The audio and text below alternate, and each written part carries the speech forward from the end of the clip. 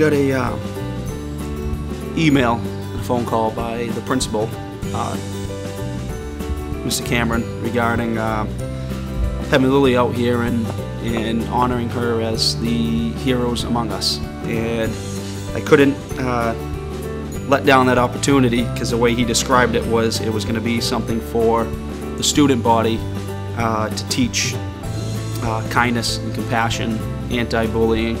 We haven't done it at a school yet. This is our first kind of school body type experience, but we've been to many meet and greets, many outside gatherings, the guest of honor, many different events, but not necessarily a school yet. So they had a Canes Crusade out in Springfield we went to, Littleton Animal Hospital. They had an open house where she was the guest of honor. Animal Rescue League of Boston, where she was the guest of honor for an open house they had there. She probably has about 15 more in the next 2 months set up. She's got quite the paparazzi chasing her around right now. How's she deal with it? She's doing great. She really is. Before this happened, I'd say she was, 75% of the time with my mother. Wasn't really being brought out to super different places around groups of, strangers. And in the past 3 months or so, I've had her bringing her to all these things. She's been amazing. She gets, herself just super happy when there's groups of people cheering her on, or groups of people or someone coming up to her and just talking in a goofy, high-pitched dog voice or kid voice to her. She gets excited. She just wants to be loved. She wants to love back, and the people that come up to her doing that, she just, oh, this is a good person. Let me go win them over. When I first rescued her from Animal Rescue League of Boston, she had some signs of abuse, some signs of neglect, some signs of some pretty bad cruelty. If you look at her side of her face here, she has a scar from running the entire length of her face, and that would, she's got one there, she's got one on top of her head, and then on the other side on top of her head.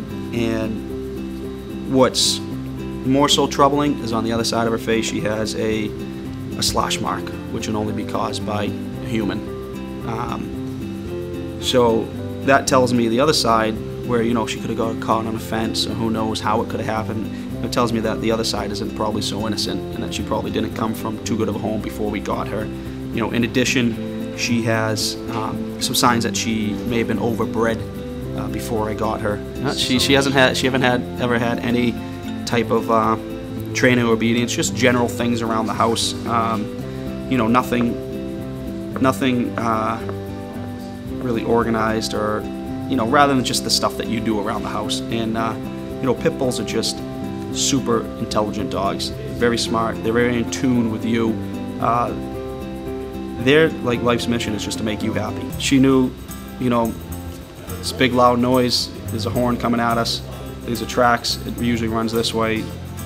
Instinctually, she knew that she had to do something to free my mother from the tracks. But she ended up getting her arm run over, and then something hanging off the train, hanging off the train, caused quite a bit of trauma on the rear of her. That was all found out kind of step by step at the hospital. The future holds more events where Lily will be representing pit bulls, the pit bull breed, and more of the positive light, the true light of how they should be. Unfortunately, the media portrays them only the negative incidents, by far the negative incidents, which are, a very small percentage.